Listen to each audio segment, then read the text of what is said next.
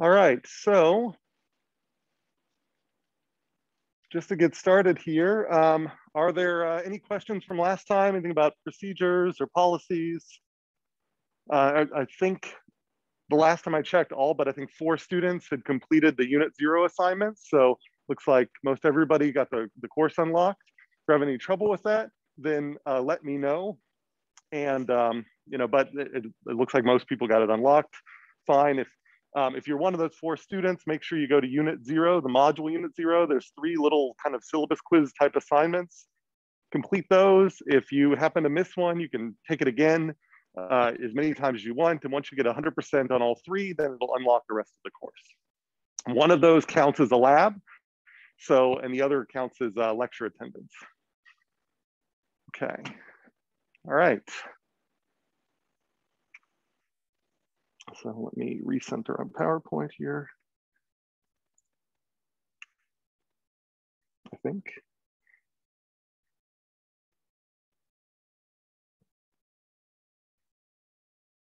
No, let's do that. Good, all right. Okay, so reminders here.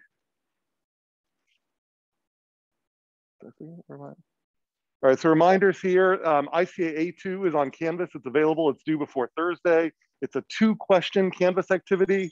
It's just an introductory one.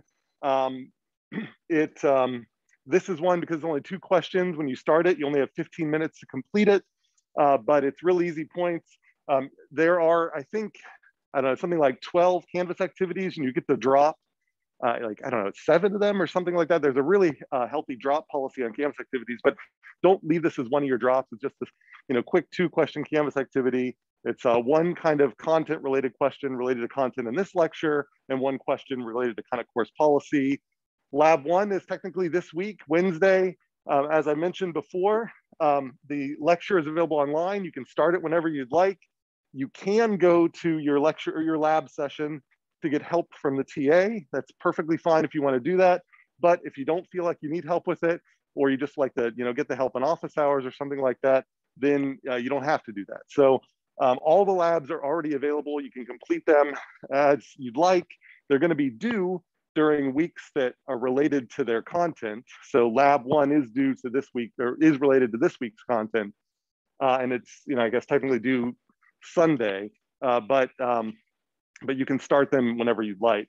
And for those who want to work ahead, the next, all the ICAs are available, except for 2 that are sort of rely on you finishing 1 ICA first. And then the next 2 homeworks are updated and available. And so homework B1, which will be a homework that's not formally assigned until next week, until Tuesday of next week. And then you have something like 10 days to complete it. That's already available in case you'd like to start on that. So that's also moving forward. Any questions about that? Everything pretty clear? Okay, questions in the chat? No? All right. Okay, so that was more than I wanted.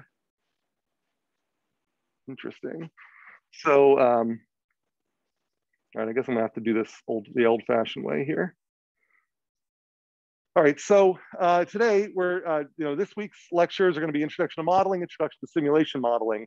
So today, modeling, just want to start with, I mean, I generally, I'm not into the whole like introduce the professor sort of thing, but this kind of ties into it. So my background is, you know, back when I was very young, I worked in software engineering and telecommunications, things like that. And this was back in a time where nobody was working in then. So you did this kind of, the only people who were working in this were sort of very young. And so I was in that kind of group. So then I went on after kind of a software engineering career to go into my bachelor's in electrical engineering, did a lot of things with analog electronics, robotics, control theory, got interested in bio-inspiration, bio-inspired algorithms, became a postdoc then in computer science, and then a postdoc in biology. So then I learned to work in a wet lab. And so my lab is, I think, the only lab in Sky that has a wet lab in it. So, because I combine a lot of different disciplines from engineering and sciences and all those sorts of things. So it was kind of a circuitous route here where industrial engineering doesn't actually show up anywhere formally in my background. And so it may not be the most traditional path to industrial engineering, but it's my claim that this sort of actually all set me up for this sort of work, because my claim that industrial engineering is sort of a mixture of all of these types of things. And so, so with that, I'd like to sort of ask you guys, your 400 level class in IE, what do you think? What is industrial engineering? Does anybody have any ideas? Also in the chat would be fine. Yeah. I call it common sense engineering. Okay, so the response here is I call it common sense engineering. Could you explain what you mean by that? Yeah, I was working at internship at Castman. There's a lot of things, process improvements that you see that are, someone says, oh, we've always done it this way, but it doesn't make any sense.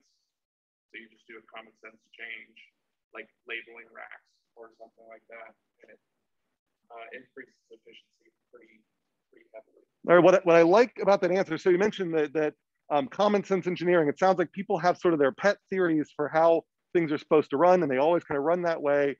And you go in and you find out that, well, it turns out that you've done it this particular way, and there's some indication from us kind of looking at the data that maybe things should be done a different way. So if we do things a slightly different way, then it turns out we get an operational improvement. And so it's unique in that there is no like industrial engineering sort of textbook, like this is how the world always works. It's not like, a chemistry where that, this redox reaction always has, when you have these inputs, you have these outputs. There's much more of you said common sense. So you're bringing in a lot of your personal knowledge about these systems, not necessarily about the natural world, and using that to your advantage. Anybody else have any other things yeah.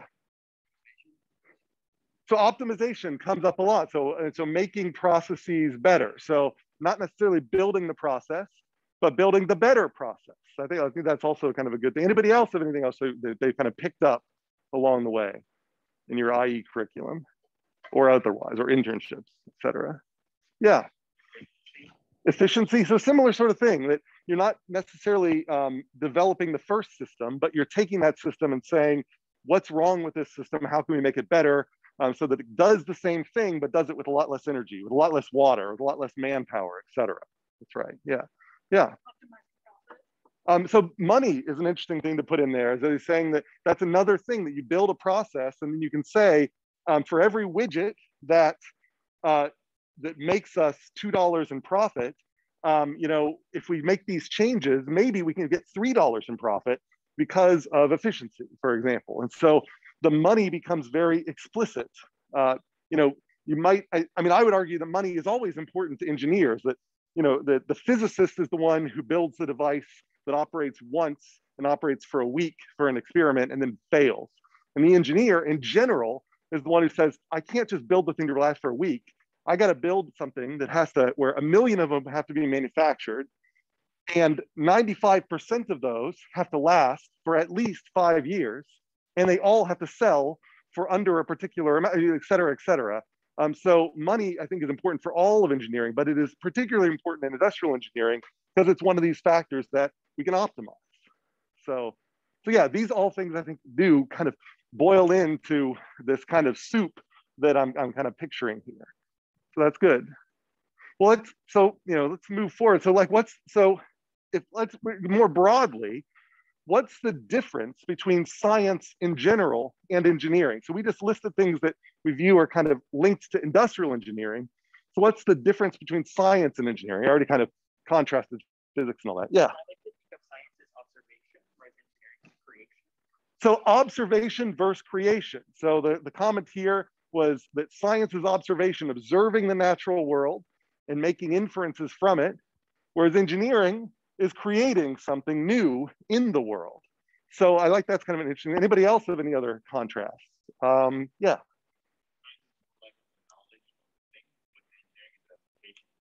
So the comment there was science is the knowledge of the thing, and engineering is the application of the knowledge of the thing. I think that's kind of the other side of that same coin, is that science is gathering knowledge from the observations of the world, putting that up there into the literature, And then an engineer can come by and say, huh, that's interesting. That particular quantum mechanical effect, that could be useful. I could build a doorbell out of that or something like that. That scientist who's working in the quantum laboratory is probably not thinking about doorbells. But you guys are out there thinking, wow, I could be an entrepreneur here. I could, this is a new effect that I could leverage in this particular way. I mean, the people if you think about the different evolutions of display technology, cathode ray tubes, the big glass tubes that we don't use anymore. I mean, that's crazy that the idea that you shoot electrons through a narrow passageway and you use magnets to drive them to different spots on a piece of glass. It's coated with a phosphorus that will glow whenever that electron hits it. Like, that's just nuts. That is saying I've leveraged electricity, magnetism, quantum effects because of the light, there's all of these different things I'm putting together in order to build something new. And then there was a comment in the chat, the optimization of current processes. So that was for the IE one. And that also, that fits into that optimization. So I like this kind of thread that we're going through here. And the way this is a definition that I pulled up for science that out of, I think, Merriam-Webster. And it sort of follows from your comment back there. Such knowledge or such a system of knowledge concerned with the physical world and its phenomena. So that's what we're defining as science. So a scientist grows the body of knowledge about the natural world by making inferences gathered in experiments. So the scientist is going out there doing experiments. So a scientist says, I think the world works this way. I am going to test my hypothesis. It's a hypothesis, right? So it's not a theory. Hypo is like not quite, it's under, right? Hypothesis is, so it's not quite a theory. So it's not quite a theory because I haven't tested it yet. So I'm going to go out and test it, and I'm going to run an experiment. And if my hypothesis is correct, the experiment will come out this way. If it doesn't, my hypothesis is wrong, which is a lot like the example from the internship question mentioned over here. So in that case, I had this system. I didn't quite know how it worked, but it seems like them doing it this way wasn't quite right for this. So we're going to go and do that experiment. So already this is getting a little interesting here because, the electrical engineer, the chemical engineer might not be doing these same types of experiments, but my claim is the industrial engineer will.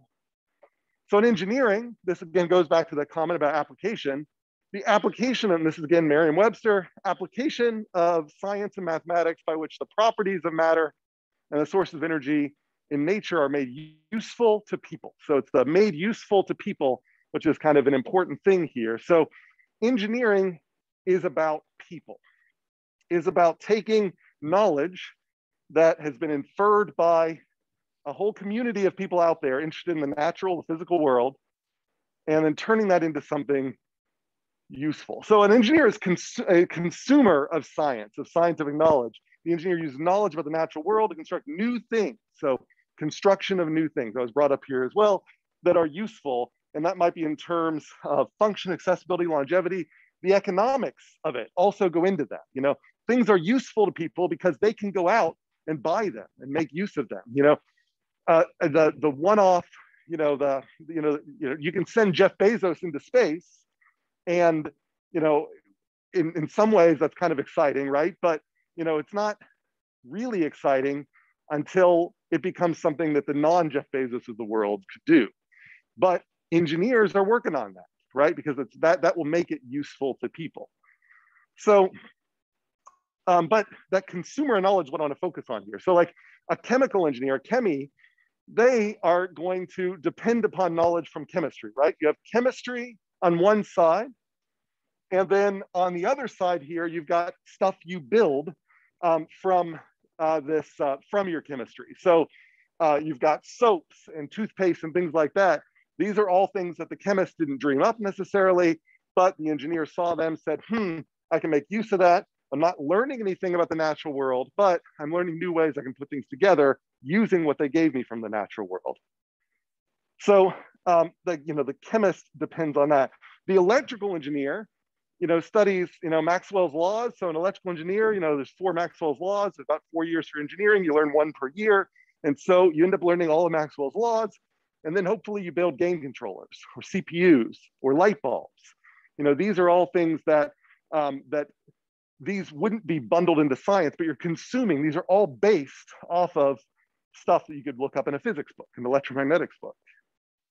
But when we think about industrial engineering under this template, then it makes me wonder, what the heck is the science that industrial engineering is drawing from? Because when you talk about chemical engineering, it's obvious, it's chemistry. You look into a chemistry book, you find cool properties, you build cool things, you build a thermos that has certain thermodynamic properties, whatever.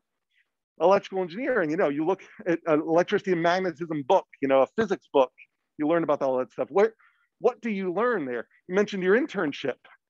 You had to solve problems for which there was no chemistry book that you could just look into and say, what's the, you know, the melting point of this particular thing, and how could I make use of that? So that's something that is a question I want you sort of to think about there. And when you think about it, you have to sort of then think about, well, what sorts of systems do we build? Well, we build systems that are involved in industry, and industry involves things like combinations of people and technology. So I hear people and how people use things, how people work. Well, that kind of reminds me of psychology. Maybe psychology is important to industrial engineering. Psychology is a science of the study of the human mind and its functions, especially those affecting behavior in a context. Because I could see how that would be useful to an industrial engineer, coming up with, you know, where do I put the cashiers in a particular grocery store? Or, you know, how do I design particular highway systems? You know, thinking about how people are going to drive on them. Maybe psychology is important. And then you think about it and like, well, I'm not just interested in one person. I'm interested in a group of people together. How do people work together? How are people as a whole going to come into this room and assort in these seats? How are people going to go into that grocery store and assort throughout the grocery store? How can I optimize the layout of these things, keeping in mind that these people are not only going to be interacting with the technology that I've developed, but also with each other? That sounds like social psychology.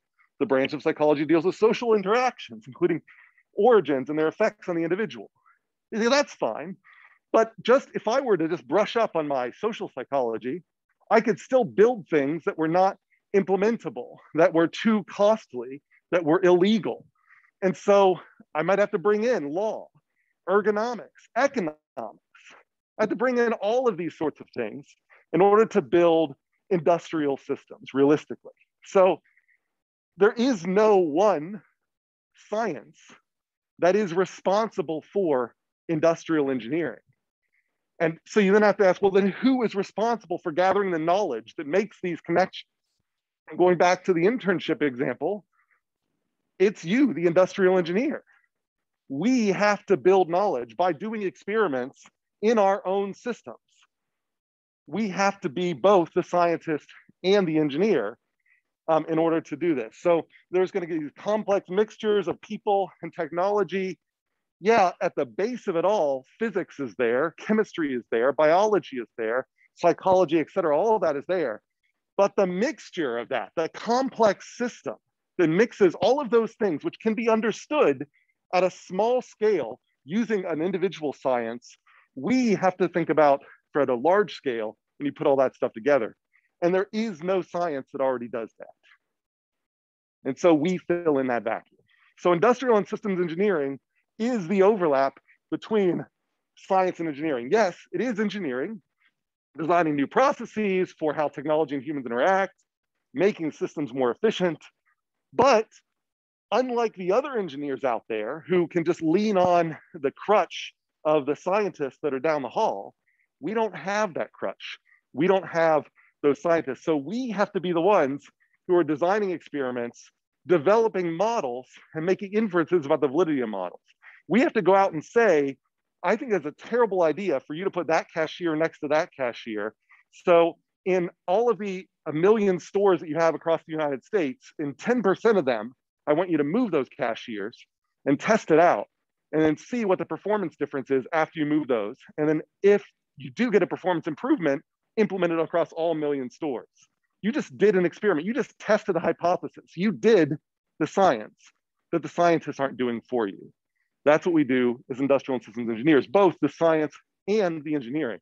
and it requires developing models. In that particular case, the 10% of the stores that you experimented on by moving the cashiers around, those are a model of all of the stores. And so by experimenting with the model, then you're able to make an inference about the whole population, all of the stores. And then by making that inference, you can then decide to then say, well, my model implied that this good result would happen, so now I can deploy it on the whole population. So that's kind of what I mean by it's both science and engineering. Are there any questions about that?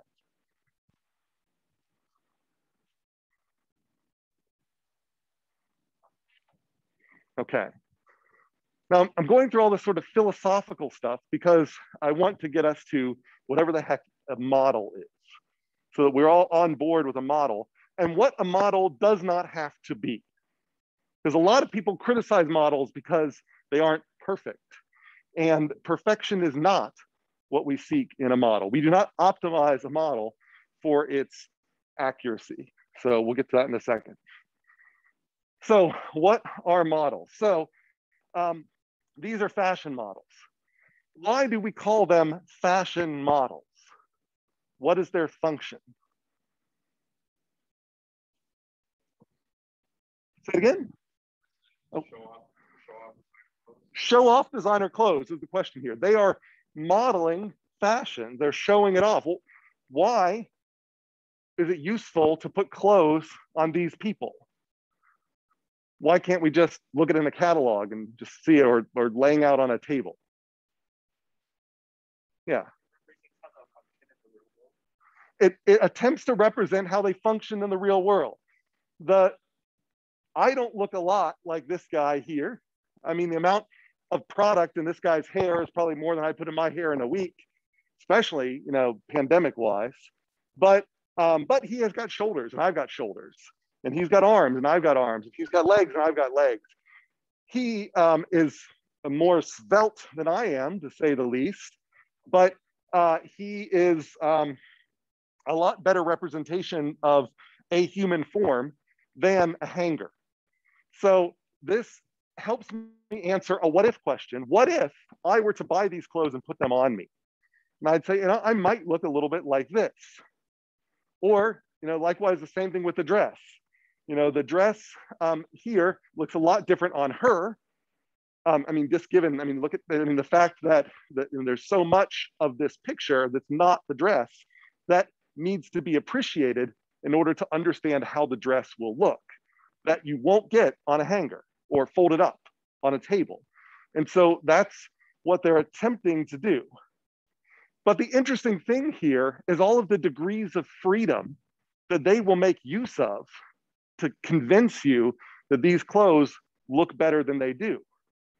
They don't choose any random person to put in these clothes. They say, well, we have the degrees of freedom, so why don't we choose people that fit some norm of attractiveness? Why don't we take pictures of them until they're in positions that we've shown sell more clothes? Notice that both of them, for whatever reason, are tilted this way. I don't know why they're tilted that way, but they're both tilted that way. And I stitched this thing together from two different images that I found, basically the same position. I have a feeling that someone out there figured out that if you have this sort of asymmetry in the way people pose in these clothes, it somehow makes the clothes, maybe it takes away certain things that if they were to stand upright, you would maybe notice, you know, that, oh, I don't actually like the length of that or whatever, but that maybe it adds just enough asymmetry that for some reason it masks certain things. And so we are going to build models, and we are going to also have degrees of freedom that we will be free to choose. And we may not even realize when we're doing it, but we can accidentally set our models up to look a lot better than they actually do. And that's exactly what they do here. So that's one reason why we call them fashion models. In principle, though, they're answering a what if question. What if I were to put on these clothes? This, as my biologist friends would tell me, is called an animal model. It is a mouse that is used in a laboratory. Why is it called an animal model? What makes this a model?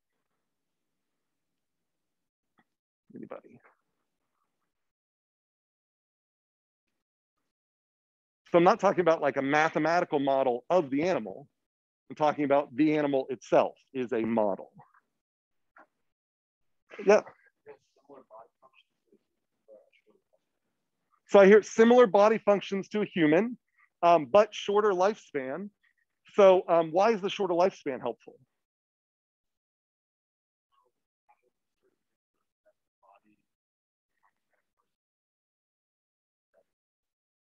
Okay, so that's an interesting point there. So there are features of this. So he's saying that because it has a shorter lifespan, that perhaps you could study the effect of maybe a behavioral routine, exercise, or a drug on the whole life of the animal.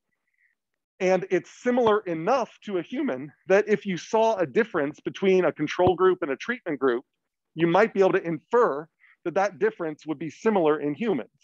So it is answering a what if question of what if we were to apply that treatment to a human. But it allows us to do it in a system that might be more convenient. It might be more ethically sound according to our norms here, that people would rather experiment on an animal than a human first or something like that.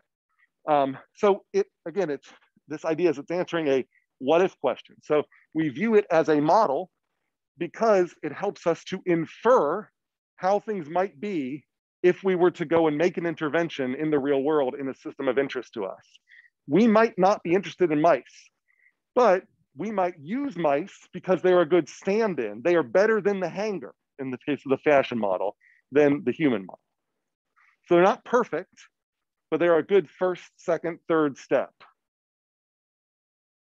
This is the Bohr model of an atom. It's called a model of an atom. That you've got this, this nucleus surrounded by these concentric circles that are the orbits of these electrons.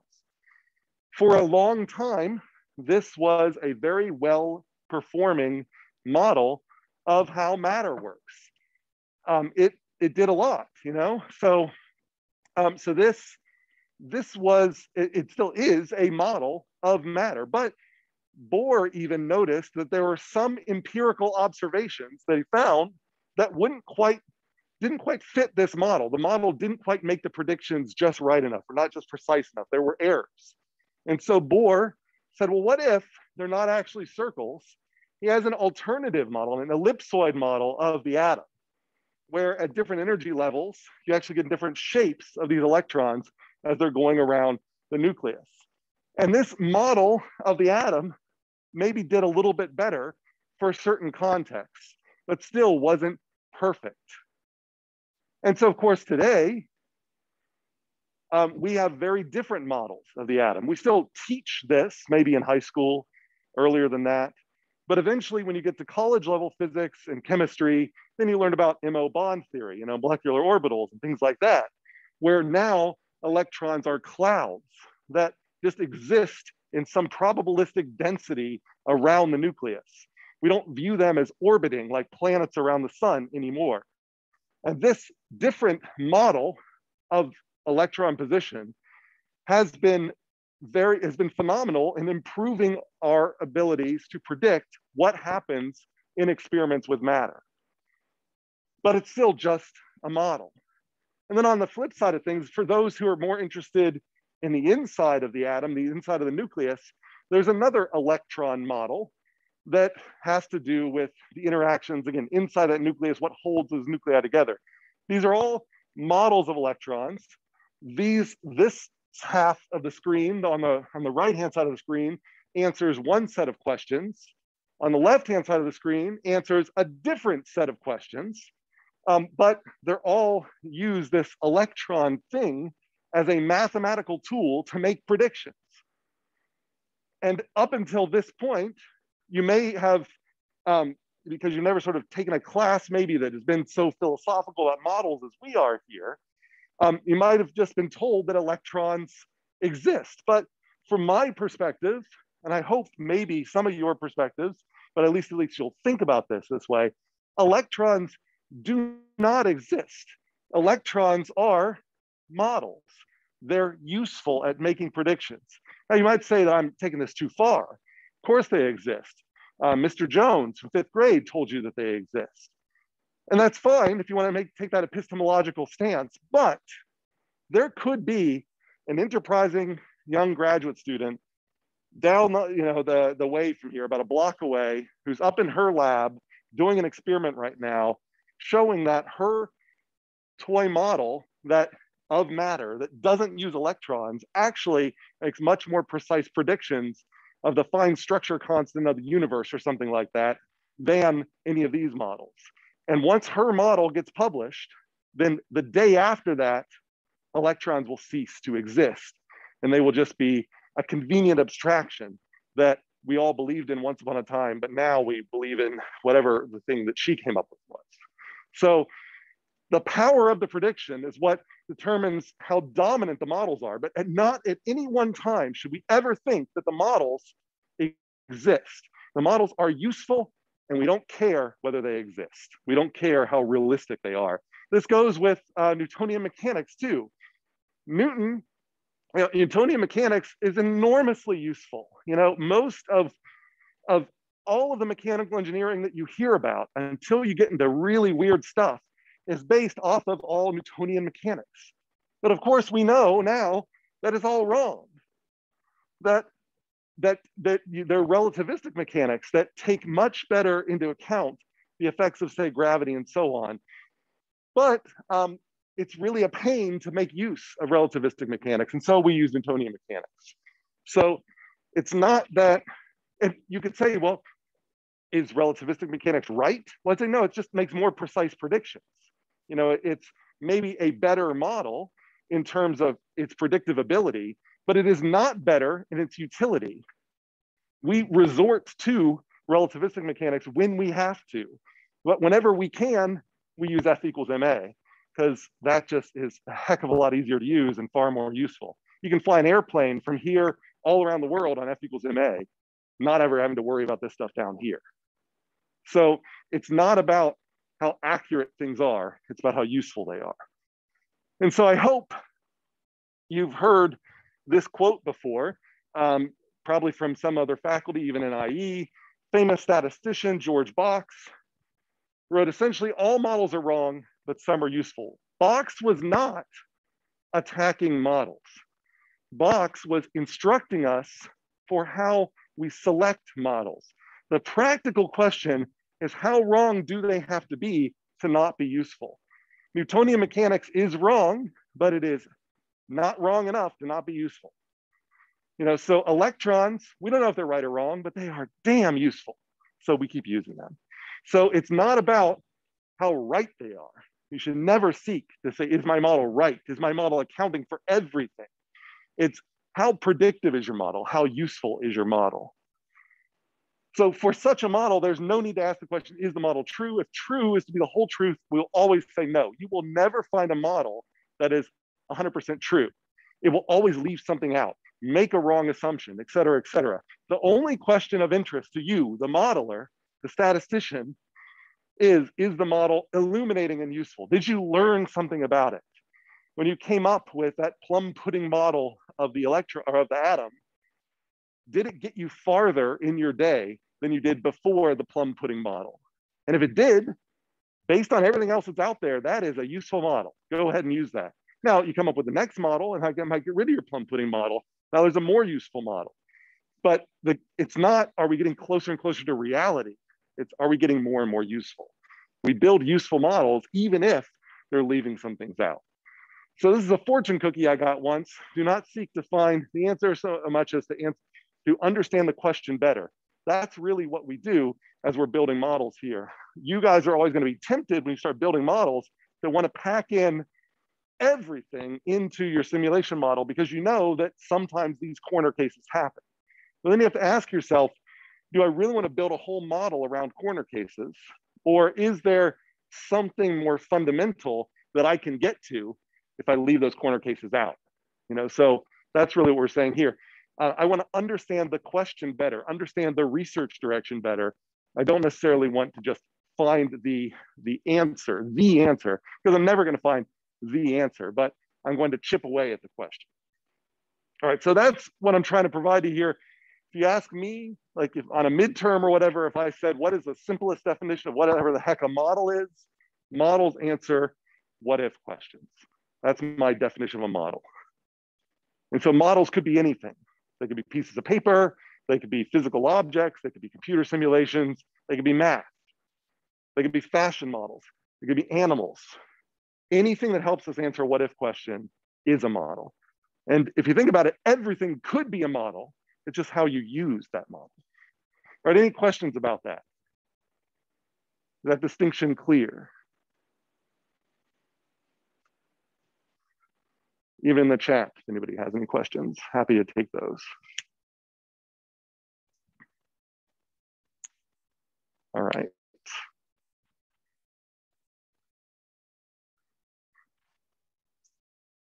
All right, so let's just try one of these attendance exercises out for today. So those of you online, if I can manage to navigate to the chat, I can put this URL in the chat, but I don't want to spend too much time fumbling. Oh, there's the mouse.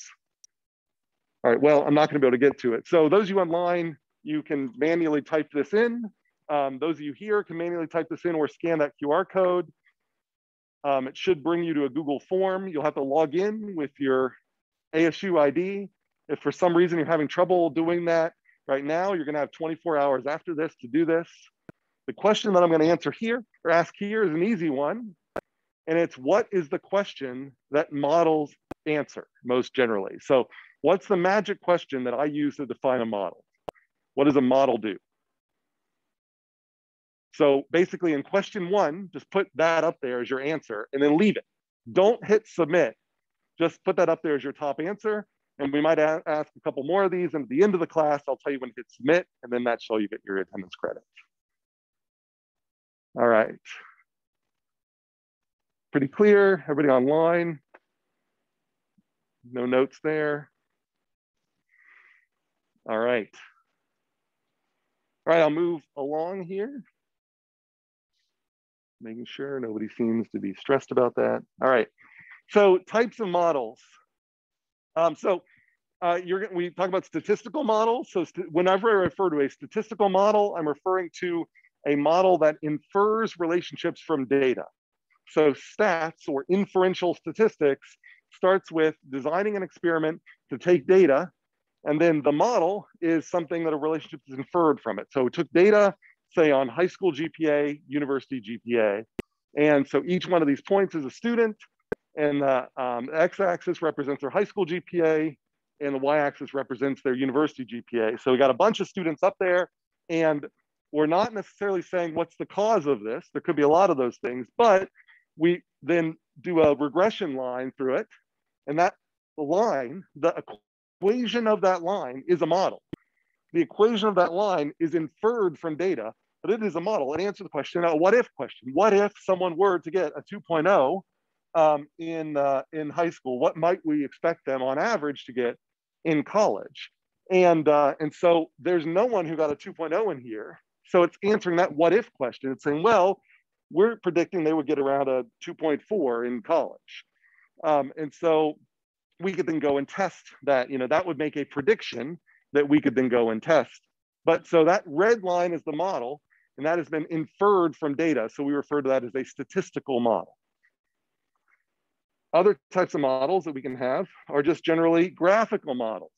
So I love this graph here.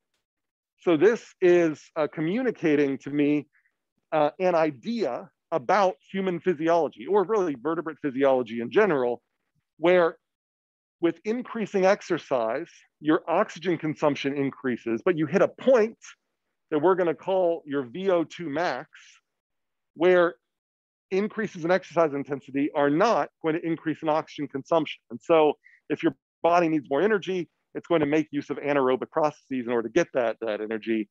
And so that is represented by this pointer here. Now, what I love about this little diagram that they have up here is they put these little red dots here. So that's not data. They just embellished the line with the little red dots as if to say, what if you were to take data on someone? Well, that one individual's data, as they increase in exercise intensity, would be peppered around this line. So it's communicating to me what I would expect if I were to take an experiment at various exercise intensities, that's what the little dots are showing, while also communicating to me the general theory. Now, whether this theory is correct or not, it's not saying anything about that, but this at least now puts it out there and it makes a prediction so I could then go and do an experiment and then test this. And so this is not a model inferred from data. This is a model that was come up with from just physiology by reading the physiology books and then saying, under this model, we would expect this, go do an experiment and then test the experiment with this model with the experiment. Similarly, this is an output from a simulation model that's been graphed where the blue line represents a population, the number of rabbits in a simulated population. The green dashed line represents the population of wolves in a simulated population. And you get these cycles where whenever there are a lot of rabbits, you get a growth in wolves. But then once you get a lot of wolves, you get a decline in rabbits, and this thing cycles. And so this is communicating an idea of a what if here, of if you had a two species predator-prey population here, what are the sorts of dynamics you might expect?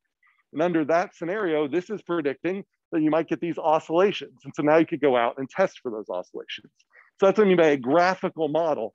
It doesn't have to come from a simulation or math. It could just be scrawled on a board. It could just be drawn.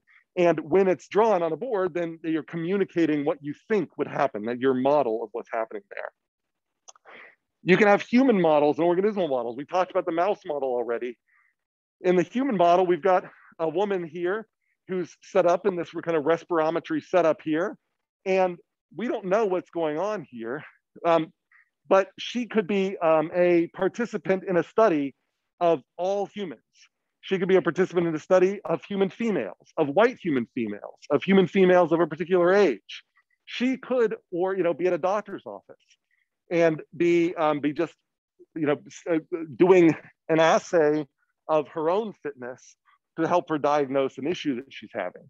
Even if she is the system of interest, we still refer to her as a model because the way things are going in the doctor's office is not necessarily the way things go in the rest of her life.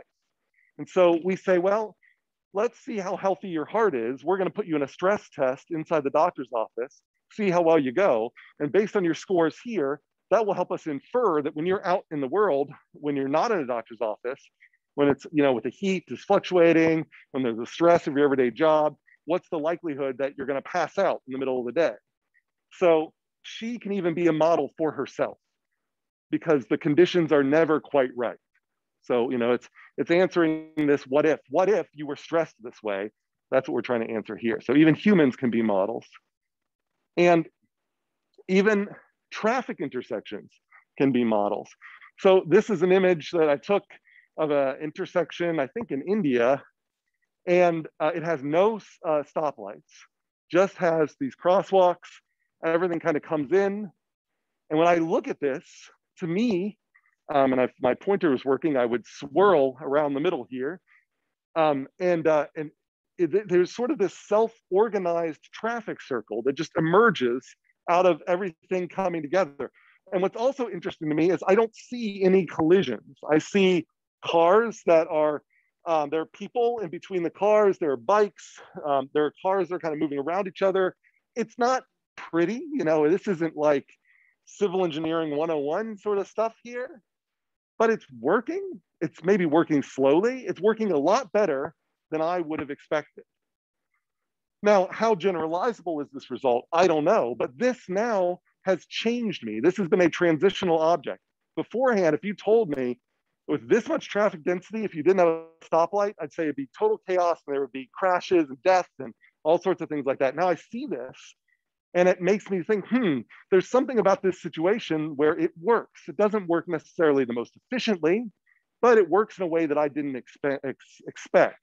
And so it changes my model, my mental model of how traffic intersections work when I look at this. So this is an example of doing, anytime you deploy anything in the wild, you're going to learn from it and it will change how you design the next thing that you're going to deploy in the wild. And a great example of that, now again, how generalizable, there might be something special about the culture of the people that live in this place that makes this work. So that would be enough. You'd have to test this at a small scale. So go to Singapore, go to Russia, go to the United States, and test this on 1 or 2 intersections at random spots, and then see how well it works there. And you might find it works in some areas and doesn't in others. And then it would be interesting to say, well, why does it work in some areas and others? But that it's a model that we can then test in these different areas. Another great example of that is the Titanic. So people learned a lot from the Titanic.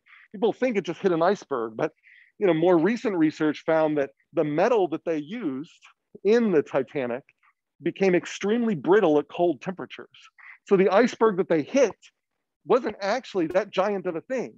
It should be something that under normal temperature waters would not have caused the problems that it caused, but it just shattered it like an egg because they didn't understand the properties of this metal in that cold water. They learned a lot from that.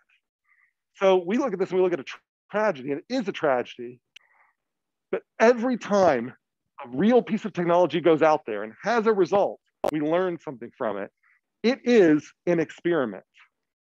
The real world models, the real world systems out there are effectively, whether we like it or not, experiments that we are forcing on unwitting participants. So if I were to do an experiment here at this university, because we get federal funds, I would have to make sure that every person who was in that experiment gave their informed consent. And if I didn't, and the government found out about it, they could pull all of the federal funds from ASU. That's something that every one of us who works at a university, runs experiments with humans, has to do. When you're out there in the real world, working for industry, not getting government money, you do not need to get informed consent. And in part, that's because every time you deploy a car, a new operational system or whatever, you are effectively running an experiment. Facebook, is more explicit about it. They actually run formal experiments on people. But even if you're not Facebook, if you're Ford or GM or whatever, you're still running experiments every time you deploy something. So these experiments are useful, but they're also can be catastrophic and pays a huge cost. So what we're learning in this class is how to build artificial models that help us gain the same level of understanding without having to experiment in the real world.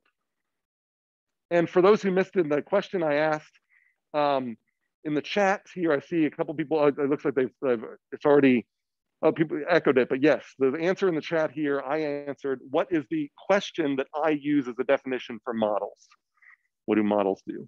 So this is what we're building simulation models for, is that to try to reduce how much experimentation we have to do in the real world. So we're gonna try to build realistic models, more realistic than say these rate equations right here. So on the board here, there's some pretty simple, this is almost like SIR math here. These are mass balance equations and things. And these are very useful, but they lack some of the extra details, the extra realism. That's what we trickle in with simulation. But we don't necessarily have to go all the way.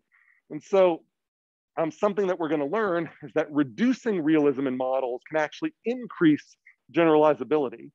So not every ship is the Titanic. And so we can learn a lot about ships, but at some point, there's a limit to what we can generalize from the Titanic.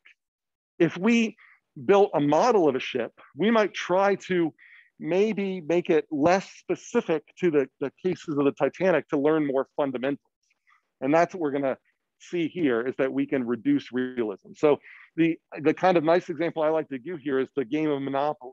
So Monopoly is a board game. It's been around since, I guess, 1935 is when this was filed. It exists in lots of different forms now. You can play it on Android or an iOS as well. It still looks roughly the same wherever you play it, but the version they sell in London has London landmarks on it. The version they sell here has a lot of New York names and also some other names like railroads out in the West, made up things as well. But the interesting thing about Monopoly is it is a model of real estate transactions. And so it captures the sort of salient features of running a real estate empire in a real city, but it leaves out a lot of the details. And so in Monopoly, there's a jail, but no police officers. We don't need to worry about all the dynamics of maintaining a police force inside the game of Monopoly. But we do need to know that if we break the law, we're going to go to jail. And so that we're going to reduce all of the details, to get rid of the running the police business, and just add the salient feature of jails exist, don't break the law. And after playing Monopoly, we learn a little bit about real estate, and then we might actually then, that changes maybe how we run our real estate empire. So, I think, well, nobody's going to become a real estate tycoon after playing one game of Monopoly, but think about if you're a kid, you don't know anything about real estate, but if you can become a champion at Monopoly, you now know a lot more about real estate than you did. And when you go to college later, you probably can actually make use of some of those lessons. And so it's an example of you extract the important stuff, but not all the stuff, learn a few things, and then test what you learned. And you might find that some of the lessons you learned work in New York, but not in Los Angeles, not in Columbus. And then you might have to bleed in a little bit more details of Los Angeles, of Columbus, et cetera. But there's still fundamentals that probably apply to both. And and that's the other thing that we can do here is these models help us actually share. So this Monopoly board provides us a way to communicate real estate ideas to others that maybe are less easy to do when we're just talking to them. So models help us formalize ideas for communication so that we can share those ideas and get feedback from others to help us enhance these models. So that's the other thing we're going to see as you build your simulation models, say with your group, then you're going to find out that, oh, you have an interesting view of how a coffee shop works.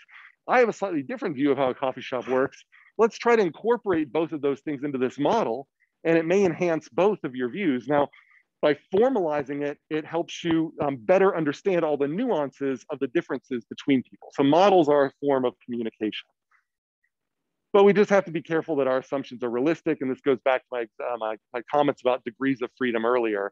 You have to make sure that your model isn't working so well just because of some assumptions you make. All right, so let's wrap up here. So I want us to then step through what I mean by these mental models and why we then use quantitative models. And then on Thursday, we'll specifically introduce simulation. All right, so when you look at this, what do you see? Anybody have the first thing that comes to mind? Two triangles, that's one. How many other people see two triangles? All right, so since they're shared, what other things do you see? A star, how many other people see a star? Okay, I mean, there's maybe this 5 point there. Anything else people see? Yeah. Pac-Man, that's a common one I get in this. So, maybe these shapes here, Pac-Man. I once got somebody who said, I see 3 Pac-Man attacking. Like she had a whole narrative about like there was something inside here that was like a ghost that you couldn't see because it was a ghost. And these Pac-Men were all teaming up on it. Like she had this like long thing that she all got out of this. Anything else? Chat here. I see 3 Pac-Men. That's another great comment from the chat. So yeah, the thing is, though, if you look at this, though, none of that you just said is actually in there, right? There's no actual triangle, and these are broken lines, right? There's no star. These, Pac-Men, that's like the name of a character, right? So like this is just splotches on a page, but our mind sort of forces us to answer these what if questions. We have mental models in our head that are sort of saying, like, trying to understand the causal, what happened? How was this made? And you could say, well, what if somebody laid a triangle down on top of another triangle and there actually were 3 circles on it? And then maybe it would end up having this sort of view with the white triangle on top of this or whatever. So in your head, you have a mental model that allows you to then try out different what if questions. And so these mental models are helping to fill that stuff in. Likewise, when you look at this, what if I were to guess here, people, are there any, what does anybody have a comment on what they see here? What do you think's going on here when you look at this image? I hear a guy about to fall through a hole. Yeah, that's one. It's probably a common one here. Anybody else? Any other comments about this guy, or in the chat? It's fine too.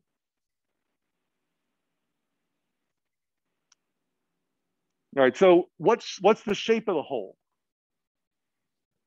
Circle. Everybody says circle, and that's interesting to me because if you look at it, you know, on the screen, it's not a circle, right?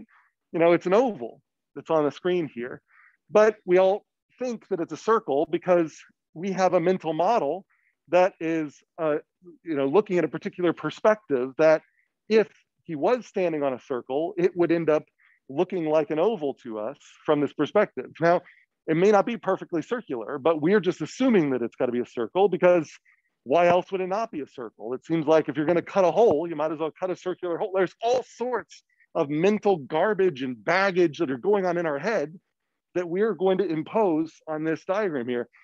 There's, you know, a lot of people say, well, this is a saw blade, maybe like a hacksaw blade or something.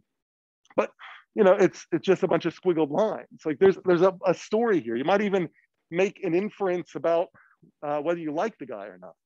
I mean, I've heard people that say, I've had students say that this is a snotty individual who's about to get what he deserves. Like, what did he ever do to you, this poor cartoon character? But somehow, when you look at this, you might have a visceral reaction and you might agree with whatever the setting is going on here. So there are mental models here that if we can help to understand and formalize, it will help us and build, you know, our models. So I'm trying to make you think like when you go into a bank, your head thinks about how a bank works. And we need to identify what you're assuming is always going to go on before you build that quantitative model.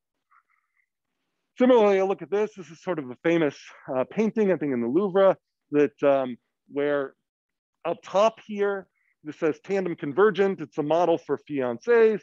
Tandem divergent at the bottom. It's a model for couples just before divorce.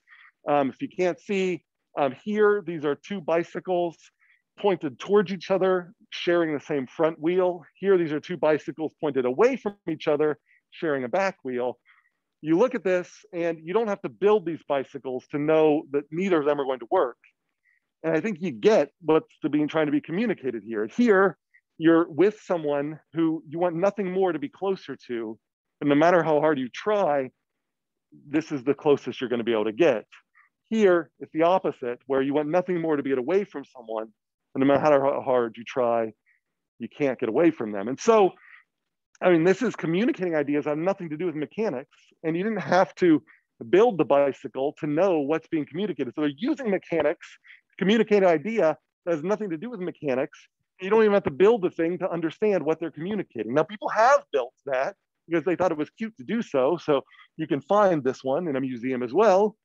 But you don't have to build them because your mental models know how a bicycle works.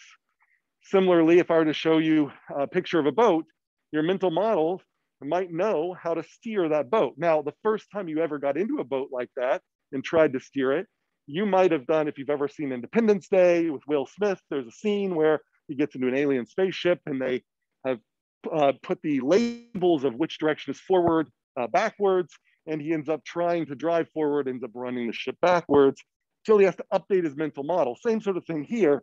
You go into a boat like this, you might want to steer left.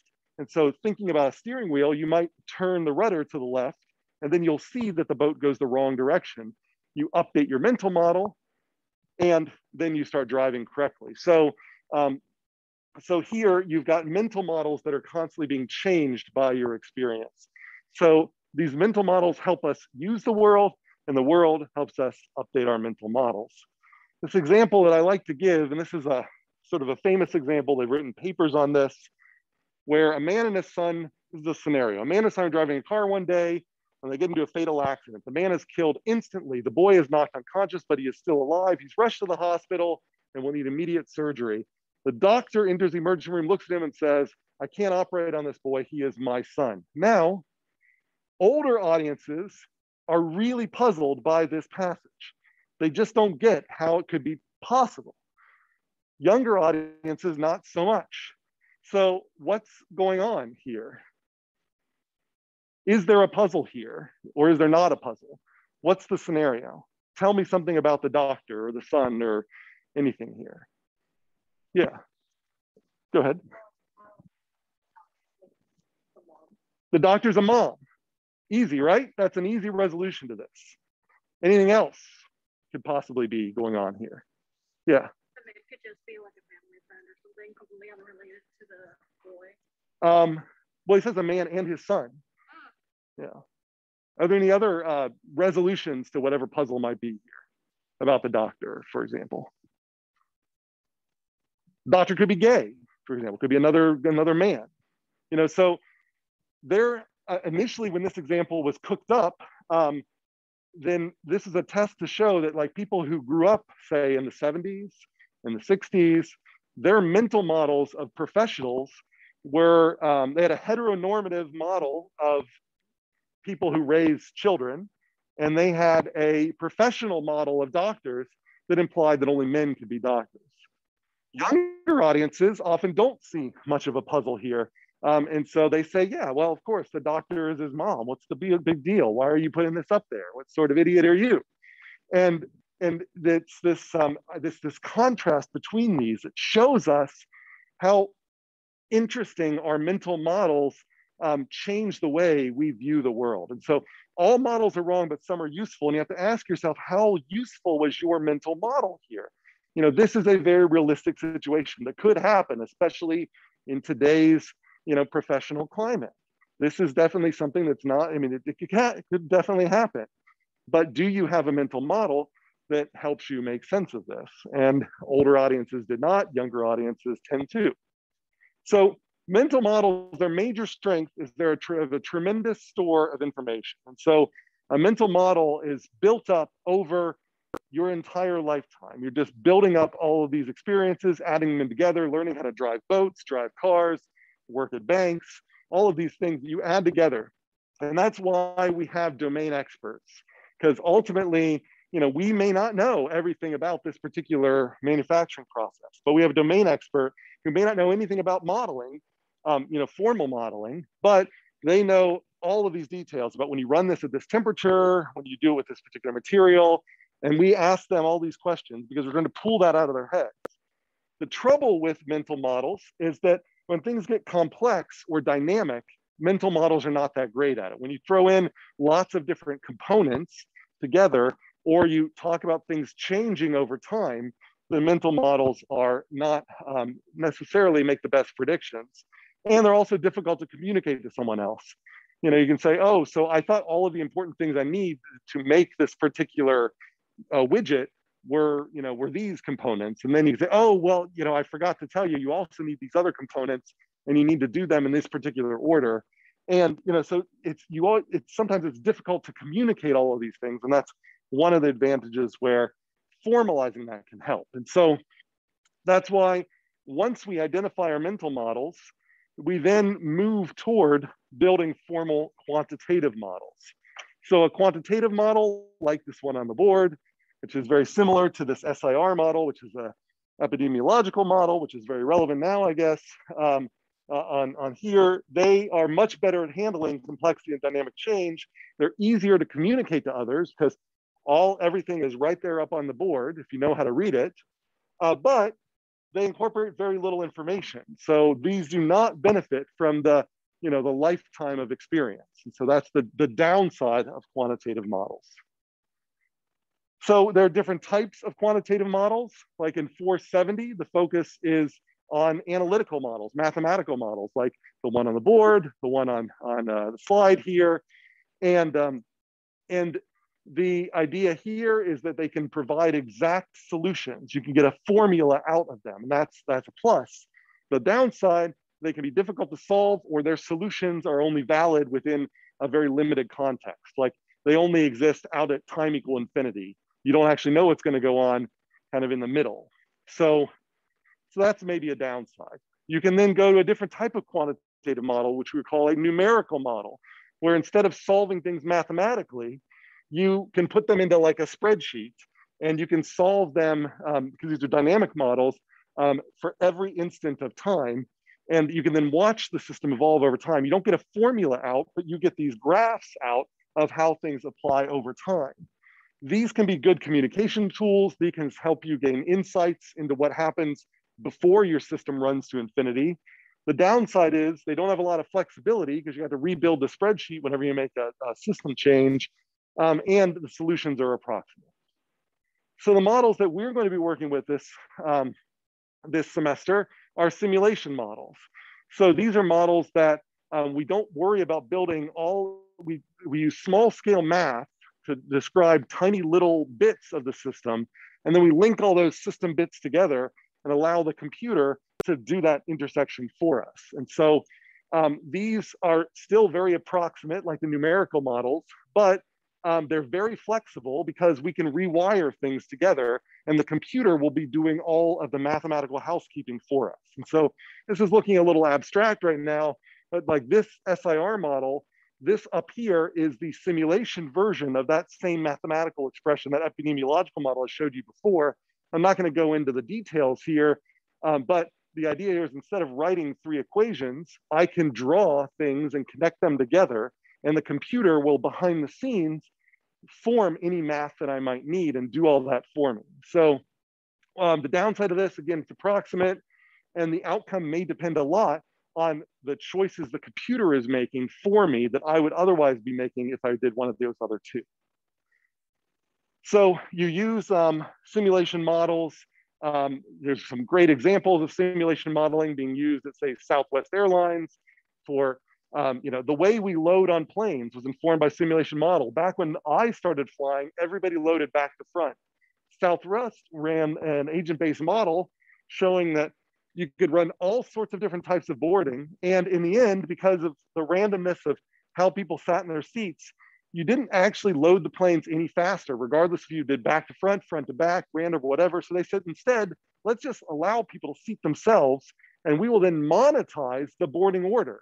So you can pay to board first, and they get a little bit extra money out of it, and their operations don't suffer. So that came from a simulation. They did a similar sort of thing with cargo that I don't want to go into because I'm running out of time here, but they've used a lot of this kind of simulation modeling to optimize operations in Southwest. This is an example here that's very relevant now, disease spread on a plane. So this is an example from some ASU people from several years ago, where they studied how different boarding orders change how rapidly disease spreads in a cabin. So that's something that would be very difficult to model with a formula like those on the board there. But running a sim gives you these beautiful graphs that allow you to run an experiment to compare different seating orders. And that's what they've done right here. So we're running experiments on simulated models because it'd be too costly to do that in the real world. So that's what we're doing this semester. We're combining math, stats, and programming all together. It's more than just programming. This isn't just an arena class. Our main challenges here are to build useful, insightful models that run fast on computers. And we're going to need good stats to do both of these things. So we jam all of that into 475. So if any of this is of interest to you, then you can break these things apart. And they're like grad level classes that go into the math of simulation, that go into the stats of simulation, that go into more of the programming of simulation. This is sort of a survey of the basics of putting those all together, of the math, stats, and programming you need to do effective simulation. So, all right, I'll just ask for questions. I'll just put these reminders up here. So again, lab 1 is assigned this week. It's due Sunday. ICA A2 is due on Thursday. It's just a 2-question ICA. Make sure to do that. And if you want to work ahead, the next 2 homeworks, all the ICAs and all the labs are available. So let me put this last attendance exercise up, and then I'll ask for any closing questions. The attendance exercise here is what is the strength of mental models? So put this under question 2 in your form, and then you can hit submit. So what's the pros of mental modeling? And that's it. So those 2 questions are all we had for today. Hit submit, and that's your attendance obligation for today. And for those of you at home or going home, you've got 24 hours from after I post this video that you'll be able to submit those as well. All right, so any questions, or is that pretty clear? All right, so real philosophical today. We'll start getting more concrete on Thursday. So simulation on Thursday. I'm checking the chat for questions. So any questions from the chat, feel free to put, or from online, feel free to put them in the chat. Otherwise, that's all I've got for everybody.